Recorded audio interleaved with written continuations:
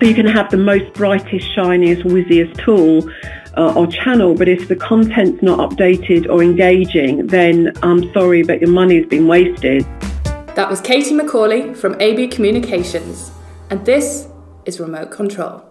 With me today on the Remote Control podcast is Katie Macaulay, the Managing Director of AB, one of the UK's leading internal comms agencies, and host of the Internal Comms podcast, now in its second series. So, a bit of podcast royalty today, Katie. Welcome. Thank you very much, Jack. It's a pleasure to be on the show.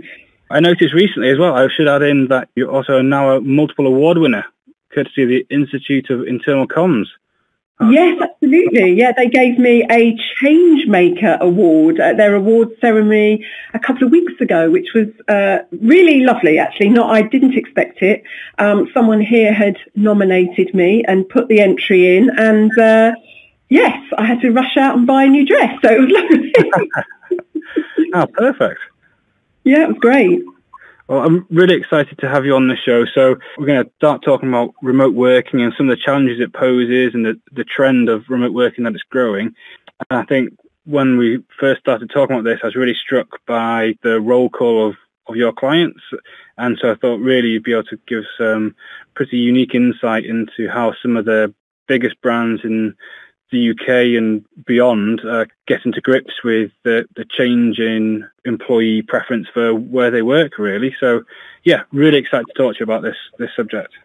Yeah, no, I'm very excited. I think you're right. I think, a lot of our clients, they have a large remote workforce, and when I say remote, I mean in different ways. So, for example, if you're Royal Mail, you've got maybe 150,000 people who are pounding the streets of the UK. If you're KPMG, you've got people working client side, so they're remote in that way, although they might have lots of access to technology. So, yes, absolutely. I think all of our clients have that challenge one way or another. So it's a really fascinating topic for us. So let's kick off with an easy one, but one that's pretty fundamental to this whole remote control podcast is the question, do you work remotely, and is that kind of common across AB? Yes, I do work remotely, and it is fairly common across the agency.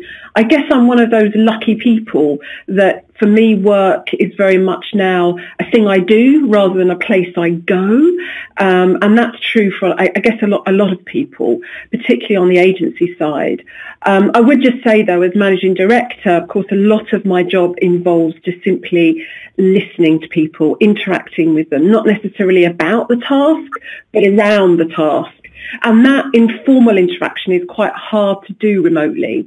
So although I could work remotely, I do find myself coming in usually 4 days out of 5 to get that interaction. But yes, I definitely do it, and it makes a big difference from a work-life balance point of view. Yeah, I can totally understand what you mean about the difference in the informal communication, and just catching up with people where I work is much easier when you're in the office. You can kind of see them over the other side of the office, kind of have a chat about what went on over the weekend, whereas someone who's maybe fully remote or 90% remote working, it's almost a extra effort on your behalf to engage with them via kind of maybe instant messenger, kind of a voice call. There's an extra process in place, and I think it's kind of working that into your behaviour that it isn't an extra effort. It's just kind of one of those things that happens, and it's definitely a change that I think a lot of people are getting on board with. Yeah, I mean, I think you're right. You have to be more intentional about that formal, rather informal interaction. You have to be much more intentional about that, because it doesn't just happen automatically as it would as you're stood around the coffee machine, for example. So I think it's worth bearing that in mind when you do work remotely, and particularly when you manage remote workers as well. But I think at AB, one of the things we have on our side, which is quite lucky, is we were founded as a family firm. We were founded by a husband and wife, actually, back in the 1960s, and their son then in the 90s. And so the importance of putting family first, of getting the work-life balance right, is kind of almost baked into our DNA, even though we're not now owned by the same family, as it were. And I think the heritage of that and the values of that are sort of baked into who we are. So that again makes it easier and more acceptable from a cultural point of view, which I think is also quite important. Yeah, and I guess, and it is just a guess from kind of having been set up that way, and it feels like there'd be a lot of maybe processes or policies, for want of less stuffier words, but in place that kind of helps that informal communication. I like the word of intentional, being intentional about communicating with people, even if it is considered to be chit chat. It is much more than that. It's that kind of culture piece. It's making people feel engaged and valued, and just because they're not sat in front of you, there's no reason why they should miss out, I guess. Yes, exactly. I think there's been some research done around remote working, which suggests that the conversation that happens before the meeting and the conversation that happens afterwards in the corridor is equally as important as what is actually discussed in the room or on the call. And that's the stuff you miss out if you're just dialing into the call, because that's the stuff around building relationship, bonding with your colleagues. It's about the stuff that kind of is, tangential to it, but it's still really very important to understand. So I've had people actually deliberately start conference calls early with a conversation around what people have just been up to get that informal chit chat going, because as I say, it's very important to just relationship building, which is at the heart of the business. I like the thought of almost having kind of the informal chat, almost like an agenda point. That's quite a unique way of looking at it. Yeah, I think it's really, really important actually, and it gets forgotten about. I think it's probably a point we'll come back to, I'm sure. Yeah, definitely. One of the key reasons to start this remote control podcast was the research from Office for National Statistics that suggests that 50% of the workforce will be working remotely in 2020. So I just thought that was a crazy, to me that seemed like that was huge and not true. But then I just looked around the office at Stream Go and I thought, actually, yeah, every person in this office will be working from home, from a client, from a different space than the office this week. And yeah, if that's happening in ours, it must be happening kind of across the country. So yeah, that really kind of hit home. And yeah, that's why I kind of wanted to speak to experts and professionals like yourself, really, just to get a grip on what change is being seen and being felt by the internal comms professionals out there. Yeah, we're definitely seeing it. I think one thing, and I also saw that research actually from, I think Mori's done it and the Office for National Statistics has done it, to say by 2020 that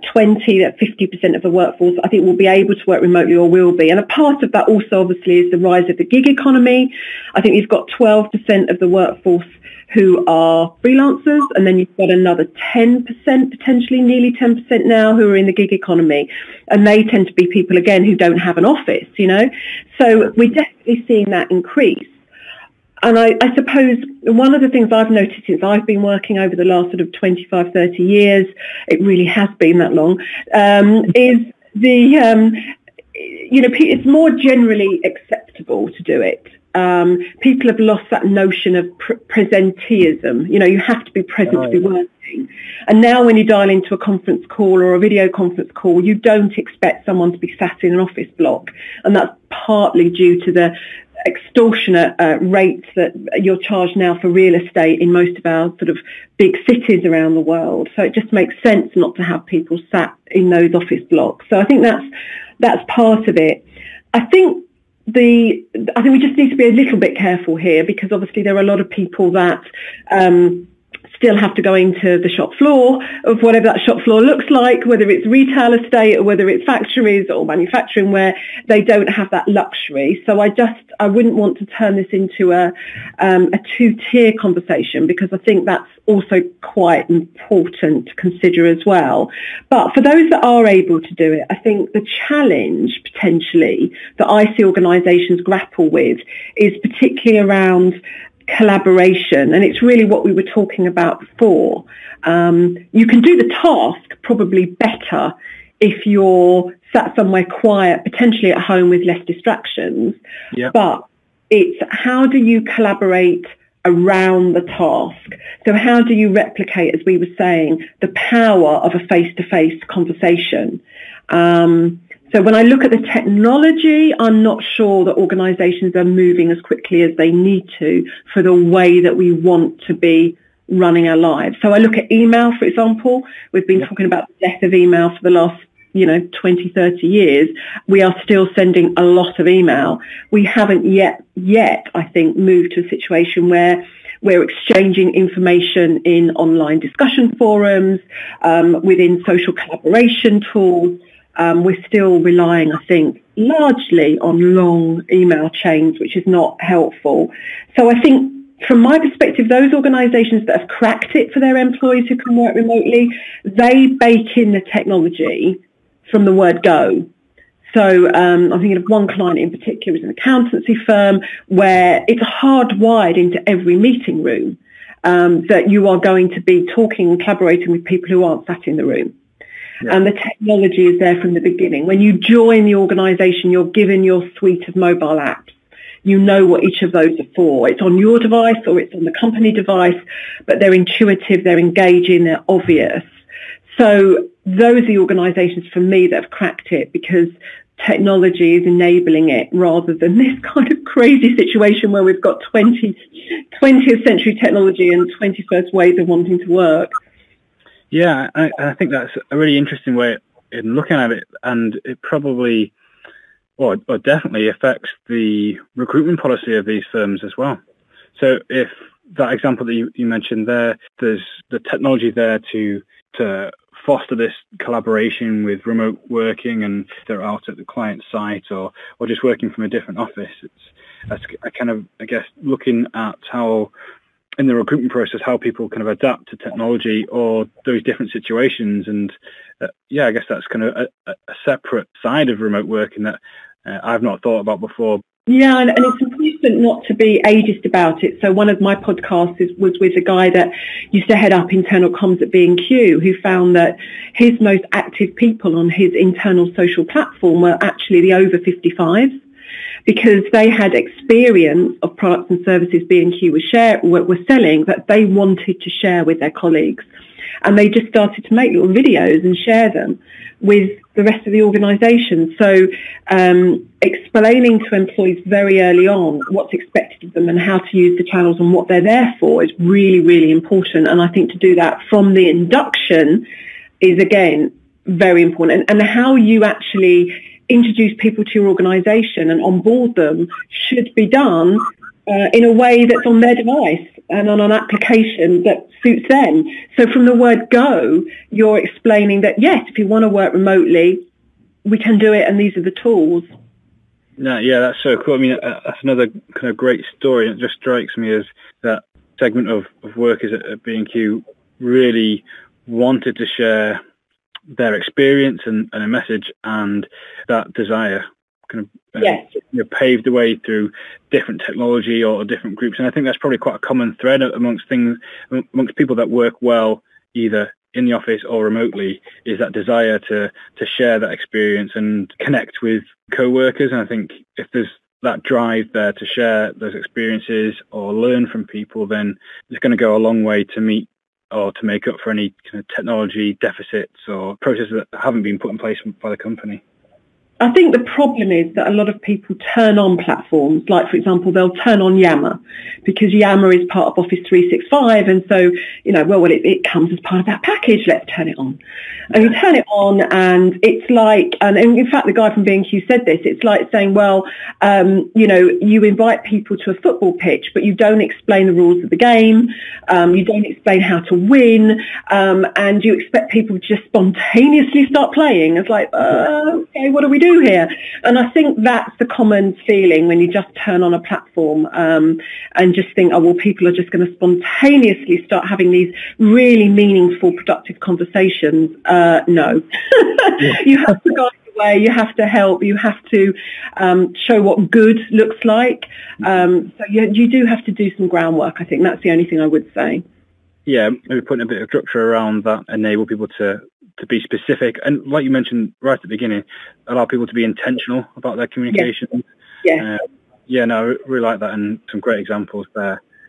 Have you seen examples where it's not, you mentioned anecdotally people turning on tools and not do it? Have you seen examples where companies have realised that this is going wrong and had to try and pivot to something else, or something that's not kind of gone really well straight out of the box, and what have they done to kind of turn it around? Yeah, I mean, we get called in a lot to do channel audits. So you'll have a situation where an organisation through time has collected a series of channels. They don't all talk to each other. Some of them someone set up a while ago and that person's left, and so no one knows how to update that channel and what it's really there for. So all of this needs sorting out. And so what we tend to do in those situations is work out which ones are actually working for which audience groups, and sort of do a bit of a segmentation exercise and work out where the gaps are. I think the big thing for me that's changed recently is intranets. So, intranets historically were these kind of sort of archived, old libraries, sort of dusty archived information that no one really ever went to, and most of the stuff was out of date and completely impossible to navigate. And we still find those intranets exist inside organisations. What we're seeing more of now is, mobile apps, so things like Staffbase, things like Speak App, on people's phones, where they can do all the things an intranet is ever designed to do, but in a much more intuitive and engaging way, and it sits in the palm of their hand. And that, for me, I think is a big step change. But again, I don't think you can just turn those things on and expect them to work. There's a lot of work to do in the lead up to launching something like that, to work out exactly how it's going to work for your organisation and your audience. And that takes research. So normally what we do with organisations is we'll do the IT audit. Now, normally that means when people hear that, it's like, oh, we're going to audit systems and processes. Oh, no. We're going to look at the audience, and we're going to ask them, how do you use technology? When do you use technology? What kind of technology? What works for you? And how do you consume the information outside of work? Yeah. Because that's where we need to set the bar when it comes to internal comms. And once you've got all that information, then designing things very much around the audience rather than around the organisational needs, if that makes sense. Yeah, no, totally. I think that you've just been talking there about kind of interviewing the audience, and it brought to mind a story that I heard from somewhere else that I've worked, where we talked about internal comms. It was for product launch. How can we get everyone in the company really geared up towards this product launch, get those key messages out there that are going to take to market, and inevitably start talking about mobile. And it's like, yes, okay, well, that's great. We could produce an app or look at push notifications. And then kind of someone in the meeting room said, yes, but 50% of your audience are told to put their mobile phones in their drawers for the day. Yeah.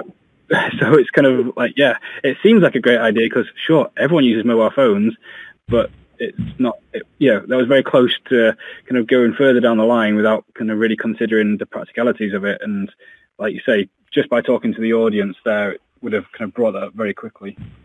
Well, there's an award-winning magazine called Life at KPMG, which we produce. We actually just won a set of awards from the Institute of Internal Communications a couple of weeks ago. But an earlier version of that magazine was called Highlights, and at the time, all of the audience were connected. They all sat behind a screen, either at a KPMG office or somewhere else on the client side. Yeah. But every time we researched the audience, they said, please, can we also have printed copies? Because I am so sick of staring at a screen. I would love a printed copy to take away with me, to read on the train, not to be sat in front of another screen reading something. It would feel like a joy, a break. And so we kept printing copies as well as delivering it digitally. So asking the audience is so important. You will get that insight that you need to actually deliver something that's going to work for them. So, I'm a big advocate of that. Yeah, and I think harks back to kind of a conversation on a previous episode where it feels like internal comm is very much kind of rubbing shoulders with external comms these days in terms of sophistication, the strategy behind it. I really kind of hang on to this word intentional, being intentional about what the communications is. External comms and marketing has had that for a long time. There's been lots of theories put in place and policies, tools, and it really seems like internal comms now is kind of sitting at the same table. Yes, absolutely. Yeah, I mean that was actually the topic of my speech at the CIPR Inside conference last week in Birmingham. Was the convergence of internal and external communication, and in some ways, internal comms is a fairly young profession still. And if you look at some of the established ways that marketeers go about doing what they do, or the way that, say, advertising, the success of advertising is measured, for example, either above or below the line, there's kind of commonly established ways of doing that. And I would say that that's only just starting to come through in internal communications. So in some ways it would appear with convergence that IC lags behind external. In other ways, I think we're ahead of the curve. So when it comes to making a lot out of a very small budget, we are excellent at that. When it comes to jumping through lots and lots of hoops to get something spot on that deals with a lot of sensitivity, we're very good at that as well. So it's quite ironic in a way, but if you work in internal communications, it's much harder to get something signed off often than it is for a big above the line advertising campaign, because there's so many stakeholders and it gets very complex. So convergence is really interesting, but I'd say there's pros and cons on both sides in terms of strengths and weaknesses, if that makes sense. Yeah, totally. It's really interesting to see how it's been progressing, and feels like there's a real big launch pad there for people to make this jump, and it's potentially catching up on the youth of the profession side of things in terms of the strategy and the planning around it will then very quickly enable people to identify the right tools and processes to put in place that really allow this internal comms boom to happen, I suppose.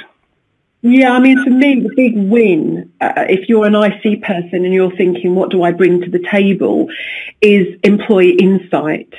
So we talk a lot and we do a lot of research every year. Every organisation, no matter what they sell, whether it's services or products, will be doing a lot of customer and client insight and bringing that to the table to help develop new products, new marketing strategies, etc., etc. But who is bringing employee insight to the table? Because employees have this tremendous wealth of knowledge about what the organisation does, how it does it, how it could do it better, and who is bringing that to the table. And for me, that's where IC really has a huge opportunity to bring something new and interesting, into the conversation. So I want to talk a little bit now around, perhaps it's kind of more of a relationship side of things, but I was reading some research that said that 56% of employees believe that managers need to adapt their skills to manage a remote workforce. So it's clear that it's not just, right, now that your team are working in different areas, or you're a global manager now, so the teams have always been working where they are, but the restructure of the business has now meant that you're kind of managing across different regions. I'm just wondering if you've seen how you've come across people that have been into these management roles, or the structure's changed so they're now managing kind of people remotely.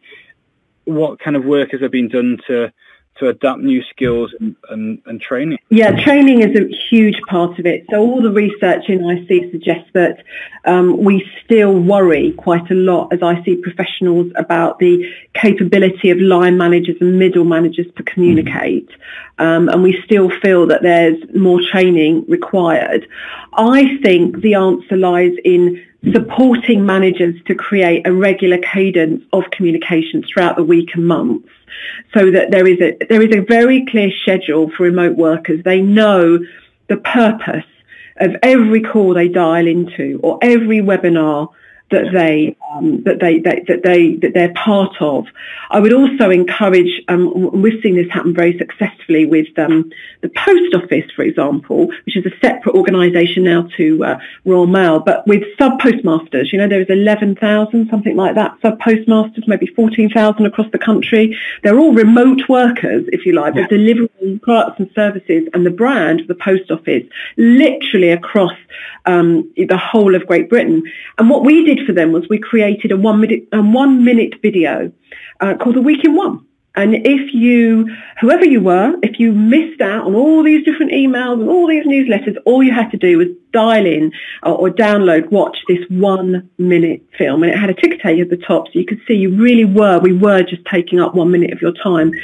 So I think from a comms perspective, it's about a regular schedule that makes sense, and there's clear objectives for everything you're dialing into, so you know what, when, how, and why. But then it's saying, we know your time is precious and we're going to value your time, and you do need one single source of the truth.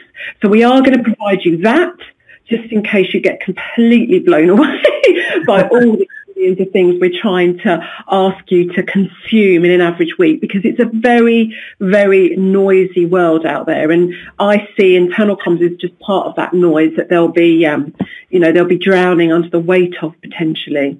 Yeah, I mean, that's really cool. And it makes me think of the BBC News app when I wake up in the morning, kind of flick to that, and the first link on there is if you need to know these only 5 things, and it's quite a succinct summary of what's kind of been in the news. So yeah, that's kind of a really cool play on that for internal comms.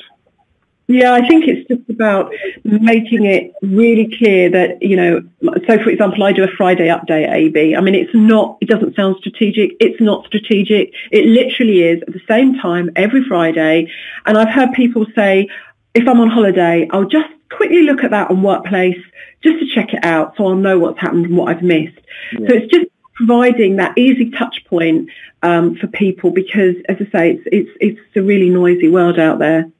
Yes, definitely. And yeah, it keeps coming back to the purpose, making sure there's kind of a set reason for the communication and that everyone is aware of it. It's not kind of a secret reason to the person that's called the meeting or kind of set the agenda. And that's really interesting. And yeah, like I said, kind of the purpose and intentional words keep cropping up.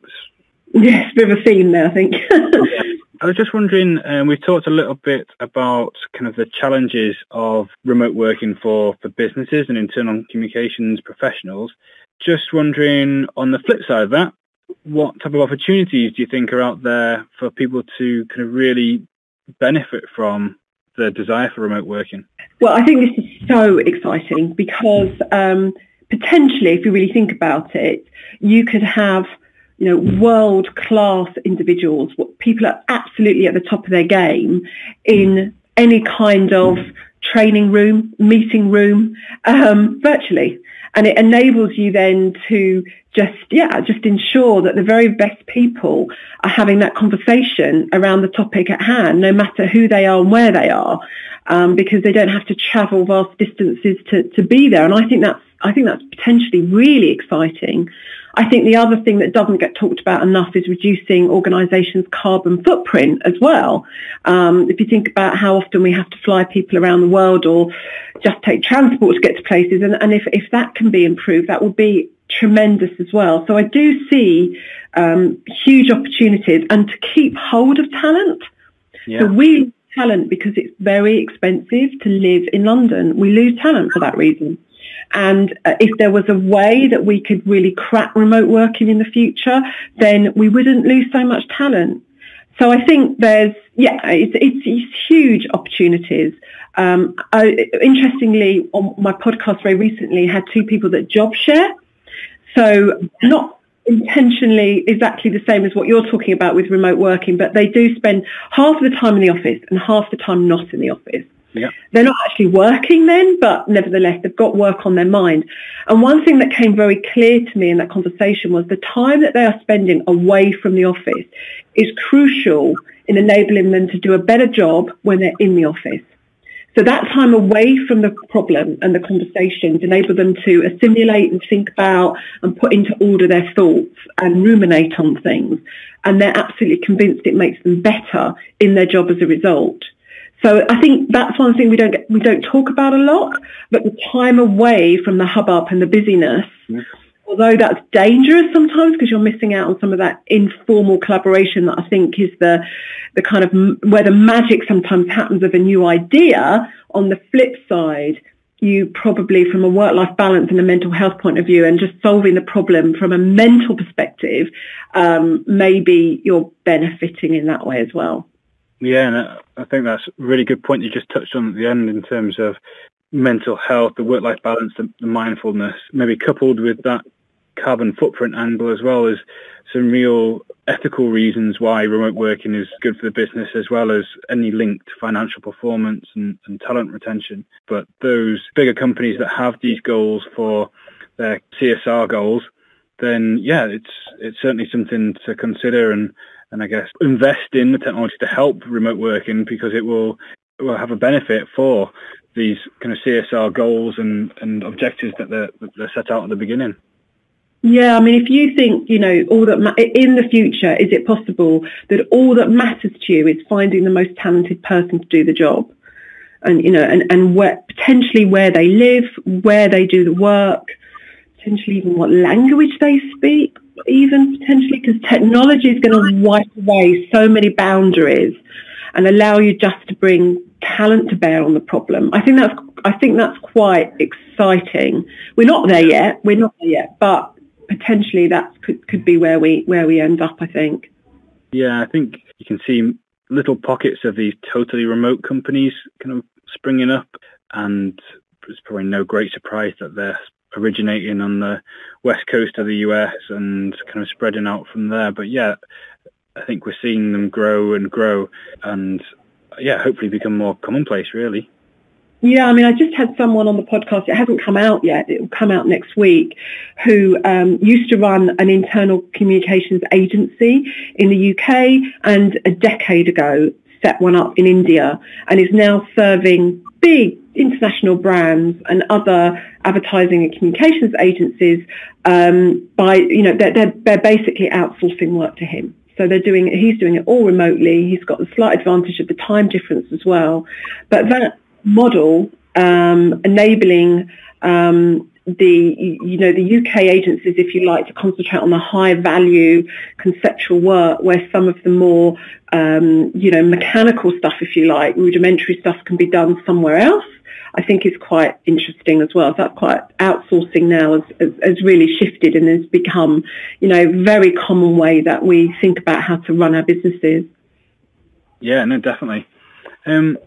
So I've got kind of a couple more questions that I want to ask, and one of them we've touched on, and we'll just maybe go into a little bit more detail, but it's maybe a little bit more kind of conversation around successful uses of the kind of technology that you've seen brands use, or maybe that you yourselves use at AB. Yes, I mean, I would just say up front that when clients come to us and they say, what's a technological solution? What's the channel? My first question is, well, what's the objective? Because yes. I do see some organisations are becoming almost like Clapham Junction. They've got so many platforms. They don't know what to do with them all. So again, it does come back to that word intentional. But for example, at AB, we introduced Workplace by Facebook.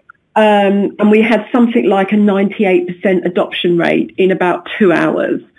So that's because obviously people know intuitively how to use Facebook, so therefore they know how to use Workplace. I would say that's great for a certain type of communication. So that's around collaboration. So where you want to enable people to create groups, share information, share ideas, and not rely on those big email chains. And where you want to create a bit of communication, community around something. I think something like Workplace works very well, and I'm sure in the future we're going to see rivals to that platform that are equally as good, if not better. Workplace by Facebook is not so great if you've just come back from a 2-week holiday and you want to go straight to the place where you find out what you've missed. And for that, I would say you want something like Staffbase, which is more of a mobile intranet. So that's an all singing, all dancing application on your mobile phone that gives you a lot more than just a collaboration tool. Or something like Speak App, which is another IC app. So I think there's horses for courses, and I think it's really important to break down the problem and find the best in breed technological solution for you. And it's the same with virtual meeting rooms as well.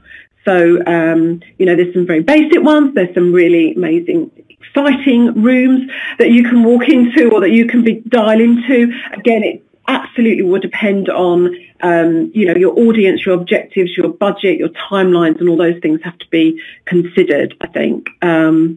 So I don't know if that answers the question, but yeah, research really, really well first is so important, and go and ask people as well what works well in their organisation, because I don't think we necessarily do enough sharing, and that would be quite useful, I think, to do more of. Yeah, no, that makes total sense, and kind of mirrors quite a lot of answers to that question that I've had, in terms of people aren't waving a tool around saying this is going to be the solution to kind of all the internal comms problems for people in this office, that office, remote workers. It's like, unless you've got that plan and that strategy and the reason for the communication, then the tool and the technology is, a distant second behind that. Yeah, I mean, research and then content. So you can have the most brightest, shiniest, whizziest tool or channel, but if the content's not updated or engaging, then I'm sorry, but your money's been wasted. Equally, we all know that there are things in our personal lives we spend time reading or watching, and it's not because it's delivered on some bright, shiny tool. It's because we really want that content. It entertains us. It's highly informative. We're really into it. So I would say relevancy comes first. Bold, relevant, brave content that is really fit for purpose for the audience, great storytelling. Concentrate on that as much as finding the bright, shiny channel, because a HTML email, that is sent to exactly the right people at the right time with fantastic stories, and that they're clicking on it as soon as they get it, because that's what the MailChimp stats are telling you, is going to work just as well. So, really scrutinise your data and find out what's working today. Do more of that. And then I'd say I bet lots of organisations have certain channels they could just turn off. Turn off tomorrow, who complains. I mean, harken back to kind of your example about KPMG highlights. That's not a shiny or brand new tool, a physical printed kind of magazine, but it's exactly what the audience are asking for. So yeah, you're dead right. It's kind of making sure that content is reaching the people at the right time with that right message. And yeah, it can be as old fashioned as print. Yeah, absolutely. Print. We've been talking about the death of print for as long as I can remember, and I think something like 25% of the stuff we do is still printed. And for a remote workforce, when that's sent to their homes, you wouldn't think of print being a remote solution. But if something pops through your door, and it's something that you can read in your own time, that you can share with your family, it doesn't have a firewall, doesn't need power, you can pick it up and put it down wherever you are. Wow. Yeah, evolutionary. Where can I buy one of these things? Yeah, exactly. Yeah. Brilliant. So this is kind of the last question, and I think some of the kind of podcast guests fear that they'll be judged the most on their answer to this one, but don't worry, it's a judgment-free zone. But I couldn't do a podcast called Remote Control without asking what it is on your TV that you're watching, and would you recommend it? Right. I'm going to say up front, I do a lot more listening than I do watching. Okay. So one thing I am watching at the moment, I'm the only one, I think, only one in the world that hasn't been watching Fargo. So I had to go back to the beginning on Netflix and realise why everyone talks about how brilliant that is. But I am much more of a consumer of podcasts, funnily enough, than I am of TV. Right. So I'm going to give your listeners a couple of really good things to check out that I've just thought, oh my goodness me, this is just so useful. So people may know Tim Ferriss, the Tim Ferriss Show, because he's probably up there with some of the greatest podcasters of all time. Yeah, but if you're interested in how to get more done in your day, then check out his interview with a guy called David Allen, who's the author of Getting Things Done. It blew me away when I listened to it about 2 weeks ago, and I was just taking notes the whole time. But yes, if you're worried about that you're not getting enough done in an average day, week, year, that's one to listen to. And the thing that I'm listening to on the way to work at the moment is Black Box Thinking by a guy called Macaulay. it's been out for a while. It won't be a new book to a lot of your listeners, but if it's one of those that's kind of, you've got it on your wish list on Amazon, I would recommend it. It's basically saying that talent isn't necessarily irrelevant, but talent is definitely not enough, and you need what he calls a kind of growth mindset, which means you've got to allow yourself to fail.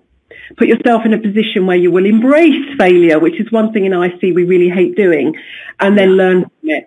And so a lot more A/B testing, a lot more, well, let's try it this way and change things in flight to see if it's going to work better another way, I think is really where we need to move to. So, there's a couple of hot tips there. Oh, brilliant. No, I appreciate that. That's great. Thank you very much. Well, yeah, I really appreciate you coming on to the podcast, Kate. It's been absolutely fascinating. The time's totally flown by. I think I'll be using the word intentional in every single conversation I have now. It's kind of ingrained in there. But yeah, really enjoyed having you on. Thank you very much for coming on. It's been an absolute pleasure. Thank you very much for inviting me.